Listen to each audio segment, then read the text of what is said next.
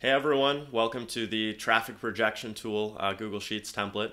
Built this along with Ryan Stewart as part of our Blueprint training. Go and check that out at theblueprint.training if you haven't already. Lots of good stuff over there. So basically what this template does is it pulls in SEMrush data and Google Analytics data and allows you to map out 3 or 4 scenarios for how your organic traffic could grow over the next 12 months. Given different actions. So the first scenario is business as usual, not doing anything, anything different than you're already doing, I should say. Second scenario is kind of classic SEO, going after on page and keywords they're currently ranking for. And the third, really growth scenario is going after the addressable market of competitor keywords. So keywords you're not ranking for but could rank for. What kind of new growth could you find there? So this is a Google Sheets template. It uses either the SEMrush API or manual SEMrush exports, and it uses Supermetrics to pull in Google Analytics data. And the end output is a Data Studio template that cleans up really nicely, and you can share with clients if you're doing work on behalf of a client. So that's the traffic projection tool. Now let's dive into the basic setup of how to get this going. So to get that going in Data Studio, first we'll need to copy the Google Sheets template, and we'll use this to get all of the raw data together from Google Analytics and SEMrush to make those projections. So you'll want to start off on the Getting Started tab. This will walk you through step by step all these instructions, and I'll just go quickly through what's on the Getting Started tab so you know how to set this up. So the first thing we'll need to do is pull in Google Analytics organic traffic data. We'll do that using the Supermetrics add-on. If you don't have it already installed, there's a free version that allows you to pull Google Analytics data. So you can just Google like Supermetrics add-on and install it for your domain. So once you have that installed, you can go to Supermetrics launch sidebar, and it'll open this sidebar experience. If you go to the GA organic traffic tab and you hover on these green columns, so it has the month, the sessions, and the year-over-year change, the query will pop up in the sidebar. All you need to do is click modify, select your site here, apply changes, and it'll pull your data in. What pulling that data allows us to do is to project, to look back over the last quarter and say what was your year-over-year growth for the last quarter, and we're basically going to run that growth trajectory forward for the next 12 months. And we're going to say, okay, what was your traffic this year seasonally? What will it be next year based on that growth rate? And that allows to project your kind of business as usual, no change growth rate and traffic. So let's move on to the next step. We won't need Supermetrics anymore. For the existing keyword scenario, we need to set a few assumptions. One, you need to put in what's your site name, what's it called, what's your domain. And lastly, by what percentage over 12 months do you think that you can increase your keyword rankings? This will apply across all keywords that you're currently ranking for.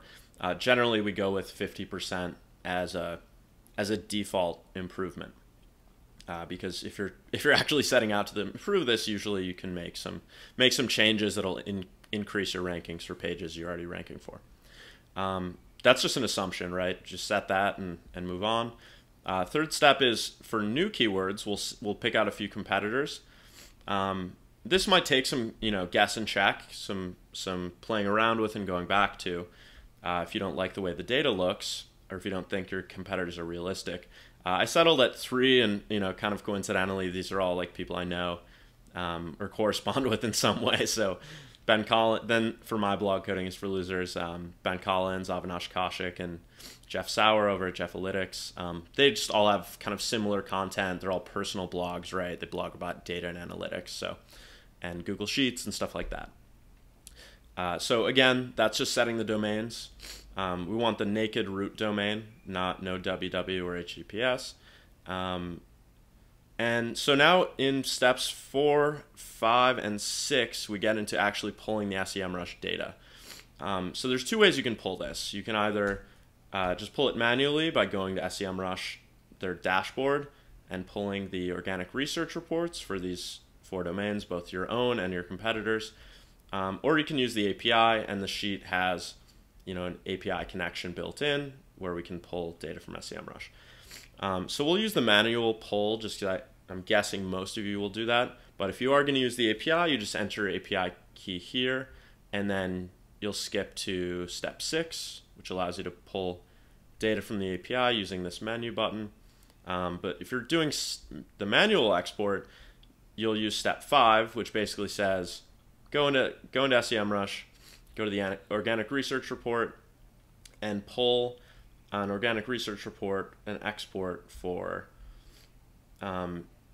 both your domain, where you'll want to pull out all keywords and export a CSV, as well as your competitor domains, where it's probably okay to just look at 1,000 keywords, the first 1,000, because again, you're going to want to make sure these keywords are actually relevant. So if you have to sift through 9,000 keywords instead of 3,000, you're more likely to have a lot of fat in there. So I just look at the highest quality, highest potential keywords from your competitors. So once you have those exports, you'll want to pull in, and this is all in the instructions, right? I don't need to beat this up totally, but you'll import your own export for your own site into this SEMrush keywords tab, and then you'll import one after another your 3 competitors into the competitor keywords tab. And the way you can do that is file import. Let's see, you pick the file. I'm not going to go through this, but then you'll just say append to current data. So you run one, append it, run the second, run the third. Just make sure you don't overwrite it with your competitors, because you want to have all 3 in the same sheet. So that's pulling all the data in. Basically what happens at that point is a bunch of math on the back end on your behalf. Pull in your business as usual scenario from Google Analytics. All the dates will automatically be pulled based on when you're running this. It will use your own SEMrush keywords to map out, and your improvement percentage to map out potential new traffic and the total traffic based on those additions. It'll take your business as usual plus your existing keyword growth. And then same thing for new competitor keywords. Basically, it'll pull in all of these keywords. And again, you might want to, this is in the instructions, but you'll probably want to go in and clean these up, right? Like, I don't think, for Ben Collins as a competitor, I'm not going to rank for Ben Collins. I could rank for how to use Google Sheets, histogram, stuff like this. Bottom line there being that you want to check your competitor data, whether it's through the export or through the API. You want to check that data for relevancy and delete any rows, whether it's by just deleting the data or deleting the actual row that aren't relevant for you. And if you find that a lot of keywords for that competitor aren't relevant, then maybe they aren't a good competitor comp. So now's a good time to check that and add in any additional competitors that are more relevant for your site. So that's scenario 3, and basically what this will do is map out the kind of total addressable market for those competitors based on an assumed click-through rate matrix, which we linked to at the top of the Getting Started tab. Sorry to scroll so fast, but up here. So basically traffic is click-through rate times search volume for those keywords. So that's pretty much everything that's happening in the sheet. The last step here is you'll want to, and this is, sorry to scroll so fast again. This is step 7.